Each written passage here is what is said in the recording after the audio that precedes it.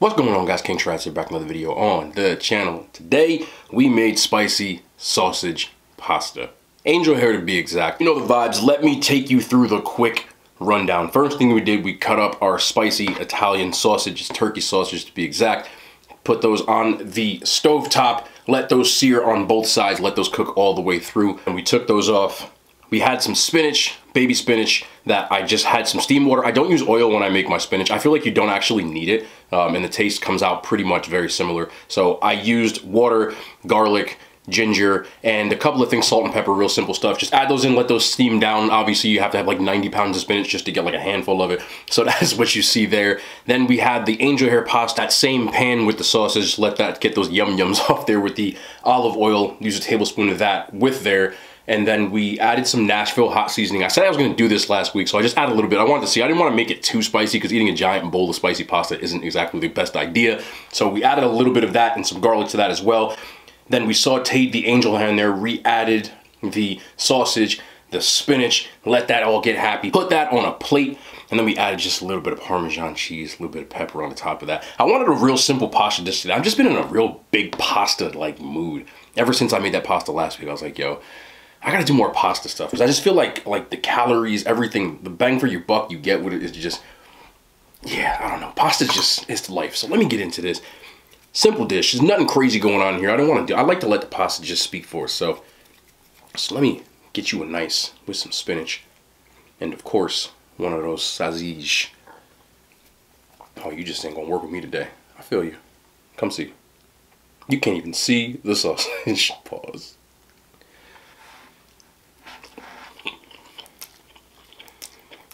You know what I'm saying? You know what I'm saying? Oh, I love, man. This is like right up my alley. Brand of pasta is Barilla protein pasta. I don't just use the regular OG pasta. I like to get the Barilla, the protein version obviously has a little higher protein, a little bit more fiber, a little bit more nutrients in there. And truthfully, you can't taste the difference. So I love using it. Oh, man. This is like just what the doctor ordered right now. Ooh. And the real key, and you can kind of see it here, look. Let me turn this around for you right quick. Do you notice like there's a little bit of brown to that? What that is.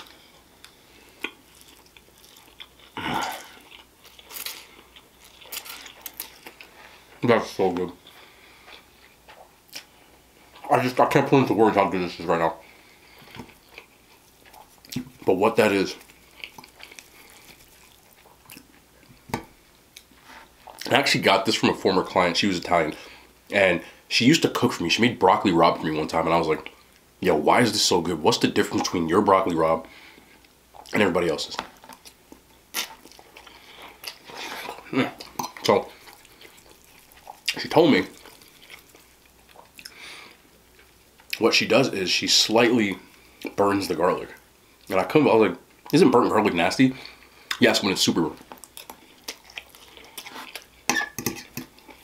But there's a little degree of difficulty to it. But you want to put the garlic on and just let it kind of like start to kind of burn and turn the pan down real quick. Like real quick. Like at that point it's done. Throw the pasta in and toss it up. Like do not keep the pan on. You take it off the pan and then you start tossing it. It is like almost like a roasted garlic flavor to it. But what it adds is like a bit of like that bitterness that you get when you eat broccoli rabe. And if you don't know what broccoli rabe is, it's very similar to spinach, but it's kind of bitter. And I love broccoli rabe. So when she did it, I had to do it myself. And that was like 4 or 5 years ago, to be honest. And I've been doing it ever since. When I do just like a simple, you know, aglio e olio. That's Italian for garlic and oil. But that's what the dish is known as, pasta aglio e olio. And it's so good. And what I have in that oil too is a little bit of heat from that Nashville hot seasoning. And then from the Italian sausage, a little bit of that's like more of that like spicy Italian sausage taste to it. Man.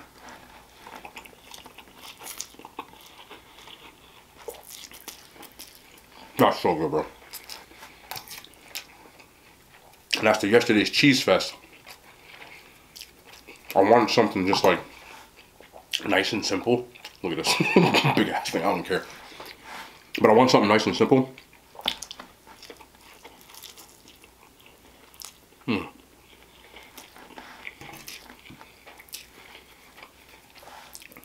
I got tired of me cooking rice all the time. So I said, okay, I'm gonna do pasta. I was super in the mood for it though.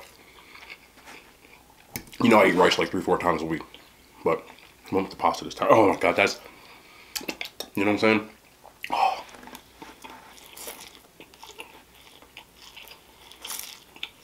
All day.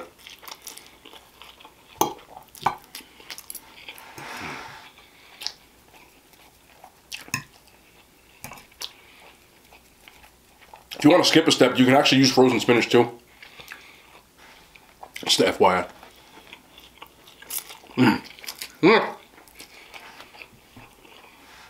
Same thing though in total. This meal's like about $8. You know I like to ball on a budget. And obviously, if you're not eating as much as I am, because I only eat once a day.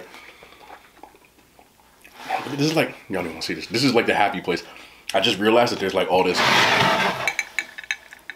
Oh, that sausage just under there. I was just waiting for it. Does anybody else get this happy when they eat?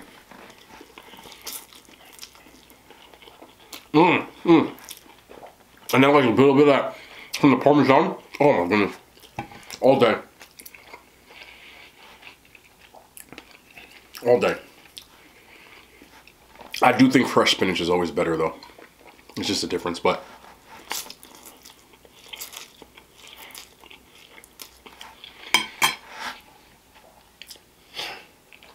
I've eaten half of this. I hate that laugh.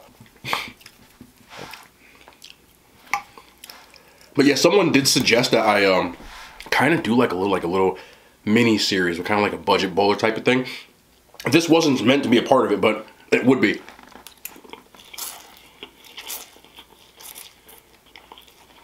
And the crazy part is, it's so interchangeable that if you want to double your recipe and keep the price the same, the reason this costs $8 is because it's turkey sausage, which is more expensive than just getting like the regular pork sausage. If you get like the Italian sausage, it's more cost effective. Now, that always depends on where you're from regionally, but as I've said before, the area where I live, specifically in Jersey, is like, I have a lot of Italian here. Sausage, as funny as it sounds, it's cheap here, especially Italian sausage. Hell, you might be able to do, I mean, if you in the Midwest, like, use some bratwurst or something, bro. I know bratwurst out there like $1, bro, for like a whole box. I remember that. Like, when you guys have barbecues out there, now, y'all don't even call them barbecues, y'all call it grilling out. Had to get used to that. But the one thing that I had to get used to immediately, now again, this was in Iowa, but I was, you know, in Illinois for a little bit. I'm just saying, like, visiting Illinois. I've been to Missouri. One of my closest friends in college is from Missouri. Nebraska, Minnesota, Wisconsin. Y'all got a lot of bratwurst, bro. So much bratwurst.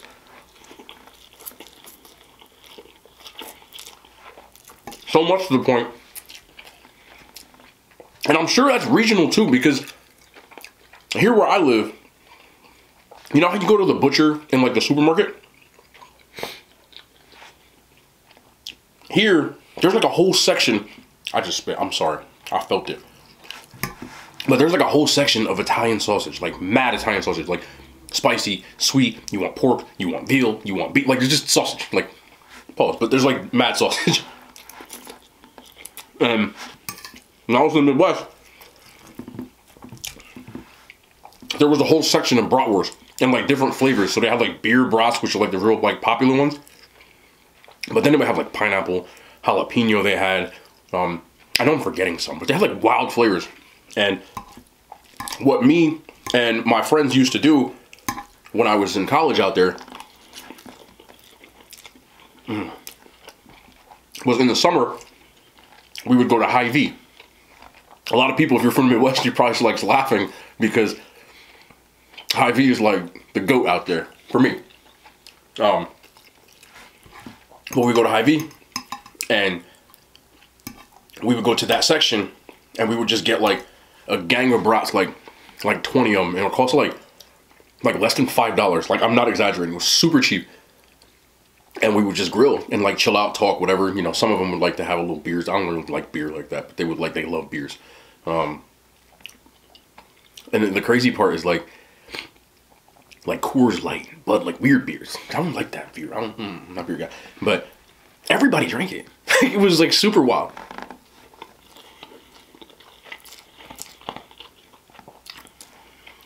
You would only think like the cowboy farm kid type of dudes drink beer, but athletes that look like me. Like, you want a beer? I was like, nah. I got some, nah. I'm like, but they built different out there. You know. Personally, I'm not like that. I don't really like beer.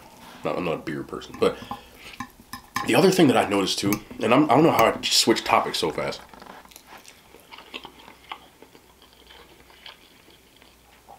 Women drink beer out there too. Women here don't really drink beer. You'll get looked at. Like, when you go out, and by the way, if you're under 21, drink responsibly. I'm not talking to you. Adults. Everybody else, shush. Wait till you're old enough. Seriously, wait till you're old enough. It's really not worth it. But out there,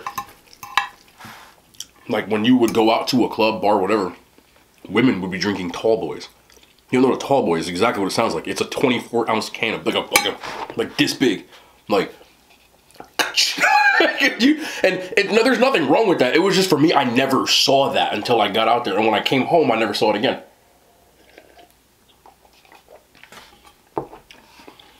But out there, it was perfectly like, you know, normal. Here, women tend to drink things like you know, like club soda stuff, like, you know, like whatever they're drinking in club, or like the White Claws are real popular. Out there, beer, bro. Which I think is more of like a cultural thing. I don't really think like do what you want. I'm not saying it in like a derogatory way. It was just like the difference, you know. But I will say this, and I'm from Jersey, born and raised. I've lived here most of my life, except for when I was in college. I lived in New Jersey, for the most part. And my Jersey women were about to get mad at me. Y'all gonna get mad, but I had to say it. As a whole, not everybody. Don't get offended. If you get offended, you know the rule. 90%. That means you're part of the 10. Just listen.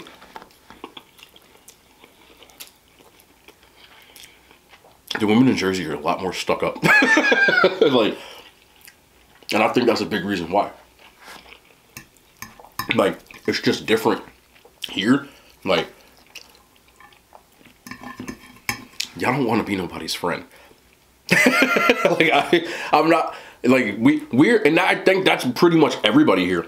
Because in Jersey, like, you don't really talk to strangers. Like, when you're walking down the street, or the person like checking your bags out, or like, you know, like you go to the grocery store, and like the person that's boop, you know, doing that stuff.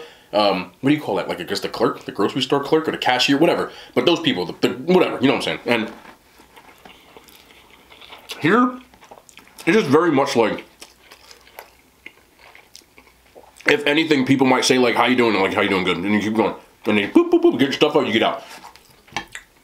In the Midwest, strangers talk to you everywhere. It's like the amount of culture shock that I got when I got there, because I was caught off guard. Like, I'm from Jersey, bro. Like, we're one of two states, Oregon being the other one, that pump our own, like, we don't pump our own gas. You go to the gas station, you get gas, you get an attendant, you ask them to pump your gas, whatever you get.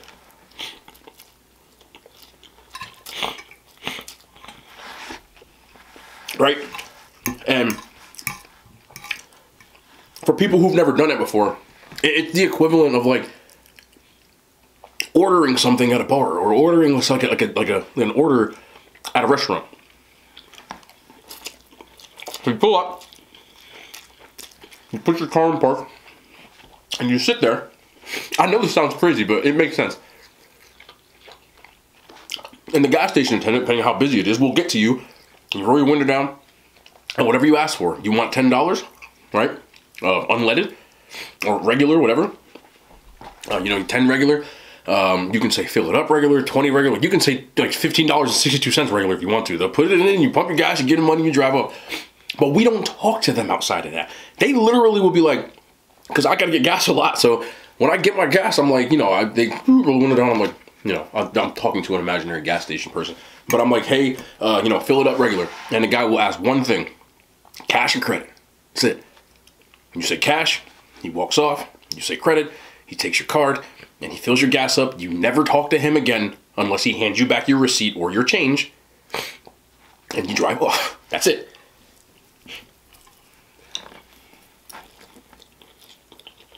So what I'm saying is with any kind of stuff, there's little to no interaction. Grocery store, convenience store, you ask people for your stuff, you get on about your business. Mail person, I don't know their name. I don't know my mail person's name. I have no idea. Out there, I'll never forget the first time I went to Hy-Vee, right? Went to get some food.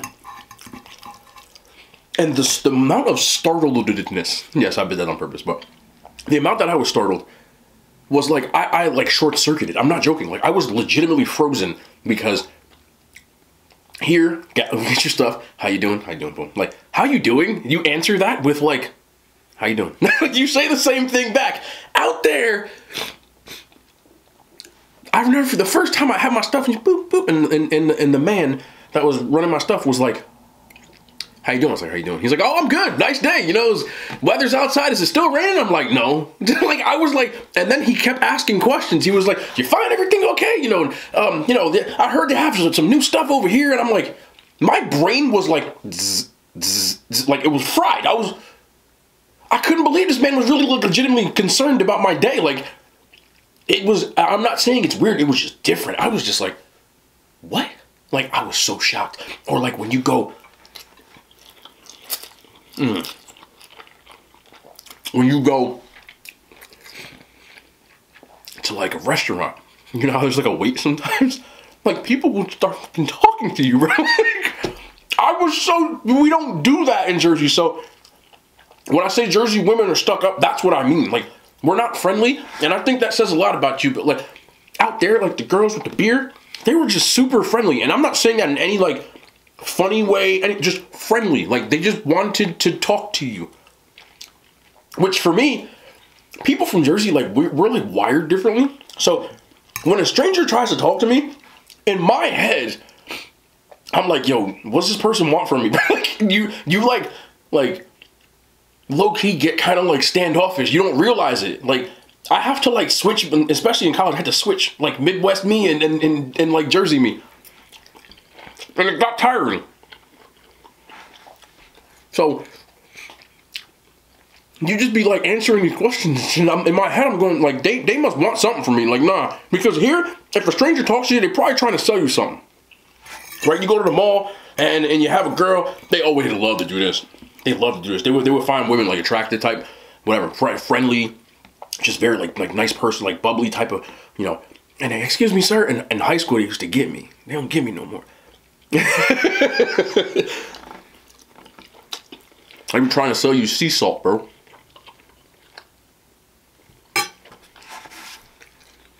Sea salt. Scrub. For your face. And they take you through the whole, they had a little sales pitch. When you were in high school, you didn't even know what the hell was going on. By the time you left, you had a whole sea salt regimen. You know what the hell you just did? You spent like $42 on it. I wish I was joking, bro. They got me when I was in high school. And I remember getting home and scrubbing my face with the sea salt. It was a good product, by the way. I'm not going to lie. But I was scrubbing my face going, this got me. Damn, my skin feels great. But I can't believe I just spent $40 on some damn crystals. Salt crystals. Got me. She got me. But they be trying to do that, right? You go to the mall, you go anywhere, there's like a club promoter. Somebody trying to get something from you. Like, they don't just tell you go to Times Square. Oh, they get tourists, bro. They be, hey, let me you buy. Next thing you know, you bought like 10 CDs. You don't even have a CD player no more. It's 2021. How you buy CDs? They get you. But out there, nah. I just want to be your neighbor. How you doing, sir? Do I know you? Oh, no, I just saw your car. Like, weird, bro. The other thing that I noticed right away that I couldn't believe, people in the Midwest, bro, especially in like the smaller towns, because sometimes like I would go to like my teammates, like a small town, eat weird casseroles and shit. I'll get to that, but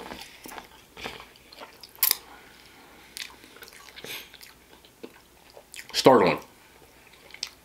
Whole family leave the house. Everybody. There's not a soul in there. Hell, the door open. Open. I didn't say unlocked, bro.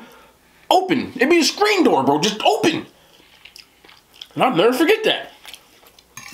I remember I visited this family. There's a lot of casseroles out there. That's a whole other story. We went to the store to get some casseroles.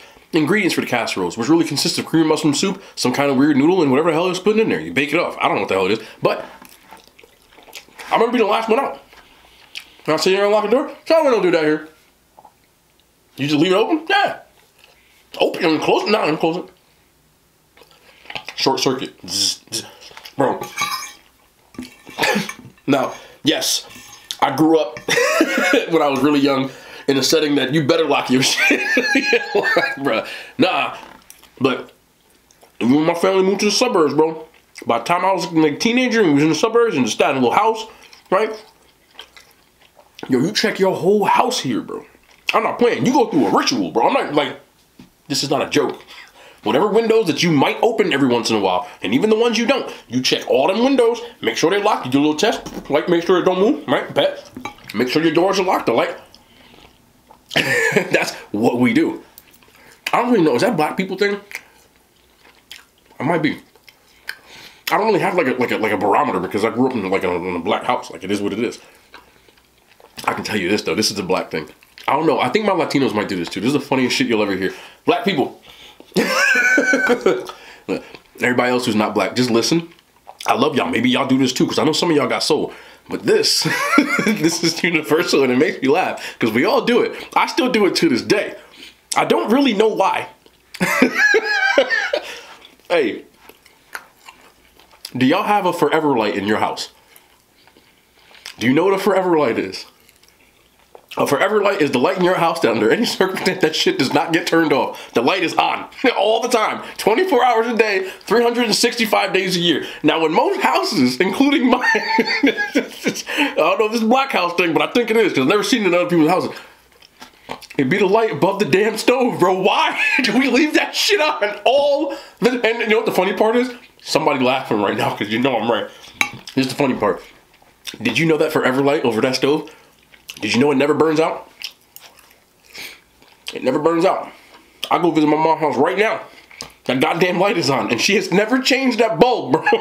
20 some odd years. It's the same bulb, and that light been on. I don't know why, but it's on. Midnight, it's on. 2 a.m., it's on. You go to the bathroom, that damn light is on. I'm gonna tell you the whole, because there's another thing we do. I don't know why. My mom always said this, like, my mom used to close the kitchen. Like some fucking barbecue joint or a store or some shit. But when she closes the kitchen, you better not be in that damn kitchen. Kitchen's closed. That's what she said. Kitchen closed. I don't know what the hell that meant. You can still walk in there, but if you heard them steps, bruh. I used to be at night thirsty as hell. Like, parched. Sneaking. Be filling up my water like this. Like the slowest you ever felt that water. You don't want to make no noise. And my house wasn't the greatest house, right? So you had to learn how to step right. Because if your step was wrong, you stepped on a certain part and you hear that. So I couldn't do it. Kitchen be closed, bro. But I don't know what it is. That damn forever light. I got a light like that in my house right now. I never turn it off. It's always on. It's on right now. When I go to bed and wake up, it's still on. I don't know why. That light don't know. Does anybody know why we do that? Why is that light always on? Y'all think I'm playing? I already know, because y'all my people. So I know y'all done wrote the shit in the comments already, because y'all know I'm right. That forever light is forever on. And it's, well, I don't know who made that light bulb, but that light bulb does not blow out. Nope. It'd be the one with that little, because some people had a fan, but even if you don't have a fan, you got a light. It's in your kitchen somewhere. Most likely it's above that stove. And you've never changed that bulb. Never. Tell me I'm wrong. I know it ain't just me. Forever light. That's what I call it. It's forever light, bro. I don't know what it means.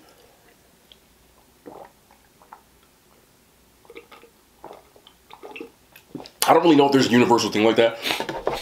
The one other thing I'll say, and I'm gonna bounce up out of here, you know, I'm finishing my food. But the only other thing I could say that's universal was in my Latino, Hispanic people's houses. I don't know why y'all did this, but the pots and pans was always in the stove. The stove also doubled as the pot and pan storage unit.